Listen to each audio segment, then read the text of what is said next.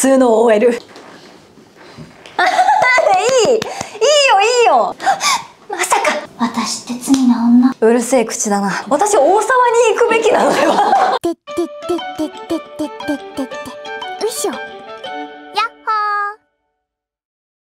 ー。はい、ということでチョコを固めている間に、せっかく声優なので、何か遊びをしようかと思っていたらスタッフさんがこんなようなものを用意してくださいました。声優になろうラブ&サスペンスのボードゲームですね。このゲームやったことある？いや、初めてやります。私もなくて、今説明していただいたんですけれども、まずね、オーディションカードっていうものがこの紫のもの、で、役のカードがこのピンクのもの、で、黒いやつがセリフなんだって。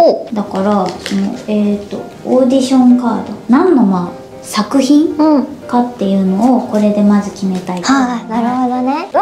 いいですか？じゃあこれだ。何の作品だ？いいな。いいよ。じゃあ僕たちの異世界生活、異世界に転生してしまった主人公が繰り広げる恋愛ファンタジーアニメ。今たくさん溢れていますね。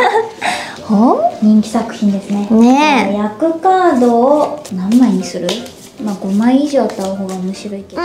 それぐらい？じゃあ5枚好きなの引いてください。これと、これと、これと、これと、これと。はい。じゃあこれ伏せて並べとこうか。はい。じゃあこれの作品のオーディションをします。うわー、ドキドキする。審査員はメイクさん2人とうちのマネージャーとそれぞれのマネージャーの方がいらっしゃってるの計4人という公開オーディションです。怖いよ。どうしよう。これであれこいつダメだなってなったら怖いよ。ちょっと恐ろしい。よし頑張るぞ。やだ、すごい汗かいてきた。どっちからいきますか？最初はグー、じゃんけんぽい。あいこでしょ、あいこでしょ。あ、どっち？すごい。先行。おー、じゃあはい。いくよ。これどういうこと？このセリフを2人でやるってことです。それぞれで。それぞれで弾く。それぞれで役も別のもの。了解です。なるほど。そっか、じゃあ同じ役ではないんだね。セリフはあんたなんかにこれをどの役でいきましょうかね。じゃあ弾いてください。普通の OL 異世界で普通の OL 普通の OL？ じゃあ普通の OL が異世界に来てしまったんですね。主人公に対してセルフカードって何枚かを組み合わせる。組み合わせるんだ。なるほど。7枚ぐらいいけるので。7枚ぐらい。あ、失礼しました。7枚ぐらい。わかりました。普通の OL で何て言っていくか。ちょっと待って。7枚手持ちで持ってて何枚でも使っていいんですけど、その中で並べ替えて、組み合わせてセリフを作る感じです。これなんかこのようなのこの前うちでやったね。やったね。やだ。難しい。じゃあ私もやった方がいいのかじゃあ。確かにね。いいんだよね、引いちゃって。はい。ちょっと待って難しい。何枚引いた？ 7枚。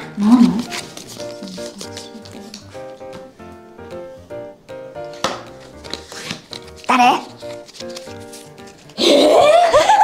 売れないバンドマン。異世界に売れないバンドマン来てる。が何を言ったかだよね。じゃあ準備できた方が手を挙げて。ああ、そうですね。これ待って。あ、売れないバンドマン女性もいますよね。ね。これ使わないやつがあってもいい。大丈夫です。はい。わかんない。待って。これセリフ？どういうこと？難しいな。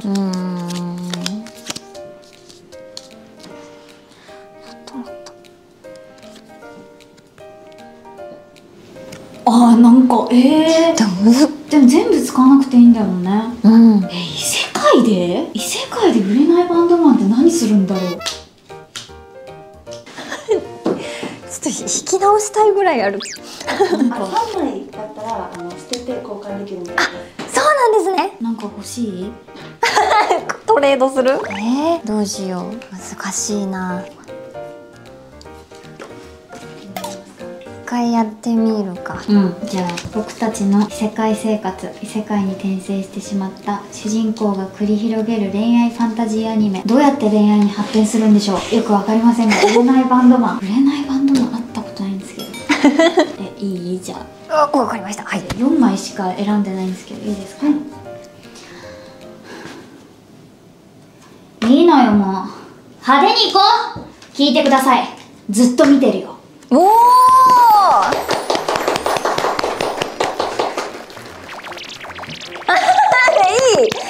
いいよ。聞いてください入ってたらいいですね。すごい。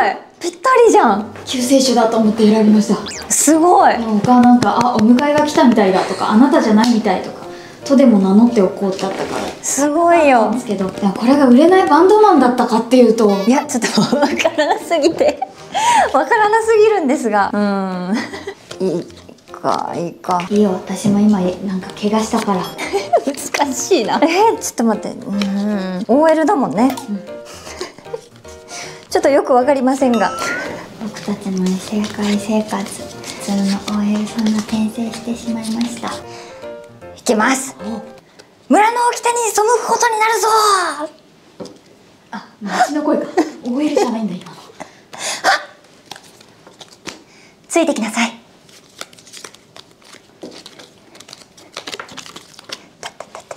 走ってます。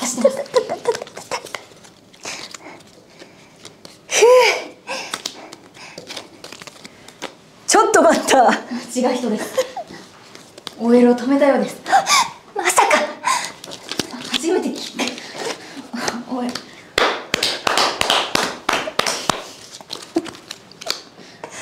お待たせしました。あんたなん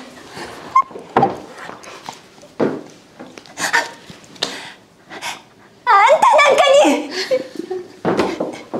です。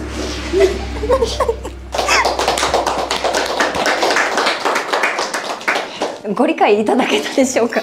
とても。じゃあジャッジメント判定の方は大丈夫ですか？私も判定していいですか？行きましょう。せーの。小賀さん。小賀さんです。ちょっと私大沢に行くべきなのでは。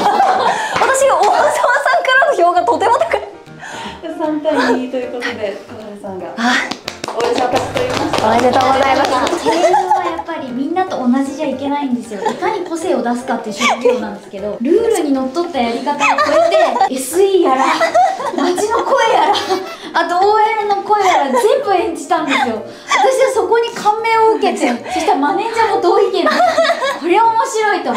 ちょっとやっぱすごいね。来年あたりに考えますかね。ちょっとお世話になるかもしれません。私今もうだって前にいる演技のマネージャーさんと目合わせられないよ。いやでもすごかった。やっぱ引きがいいですね。引きが良かったんです。はい、素晴らしかったです。聞いてくださいはすごいね。すごい。派手に行こうもそれっぽかったし。いいし。せっかくなのでもう1問。ちょっとどうしよう。よで今のは使わずに。そうだね。今のは使わずにセリフうわーすごい。ランダムにからね。選ぼうね。オッケー。作品。じゃあ今度ココちゃんが選んで。異世界っぽかったのそっちだったね。あれはなんかよくわからなかった。どこですか。裏飯村。呪われた村で次々と起こる怪事件の謎に迫るラブサスペンスアニメ。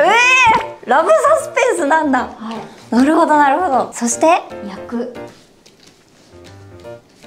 あ、もうそこからオッケー。うわっ。はい。せーの。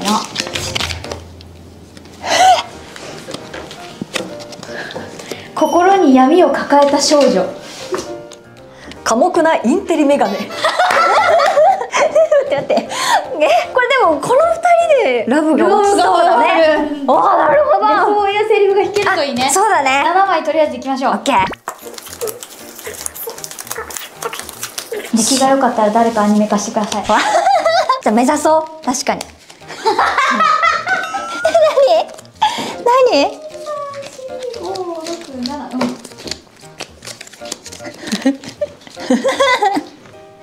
ちょっと待って。じゃあちょっと待って。このなんだ寡黙なインテリメガネに向けてお言いますね。はい。私の設定としては、心に闇を抱えた少女はもうこの村にいます。で、彼がやってきました。こういう設定にしました。ちょっと笑っちゃっていい？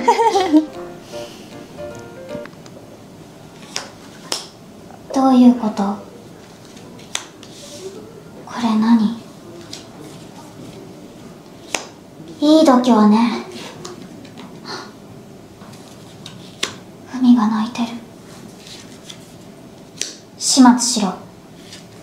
私って罪な女。おお。小顔を処分しました。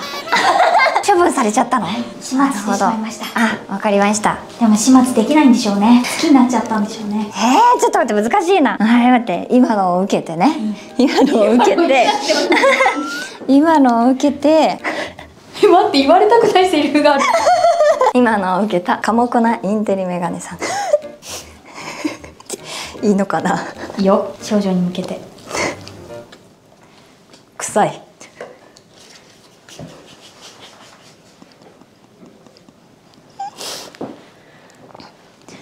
うるせえ口だな。バレてしまっちゃしょうがない。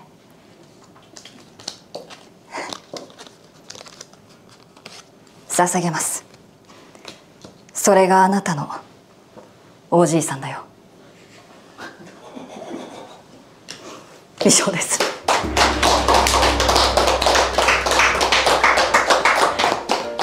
この物語面白そうだよ。何が起こるんだろう。すごい言い返しが臭いから臭いっていうのはそのね、匂い的なものではなくて、その臭いセリフだなっていう意味のあれです。そうそうそう。臭い。今のを受けてとりあえず判定してもらいましょうか。なんかもう判定いらない気がするんだけど。せーの。小賀さん。ちょっと私来年じゃあエリティワンさんに行こう。トレードで入れ替わる。小賀さんがありがとう。おじさんずっと入れてありがとうございます。これはでもこれは掛け合いをした相手役がとても良かったというところがすごくありますね。ココちゃんだったからこそこれが出ました。臭いって。いいセリフだなってことですよ。よかった。すごい面白い。ならではだからいいね。なんかね。確かに。面白い。ちょっと他にもボードゲームあるみたいなんで、カメラが回ってないところを2人で遊ぼうかなと思います。また遊びましょうね。遊びましょう。ってことで以上です。ありがとうございました。バイバイ。アニメ化待ってます。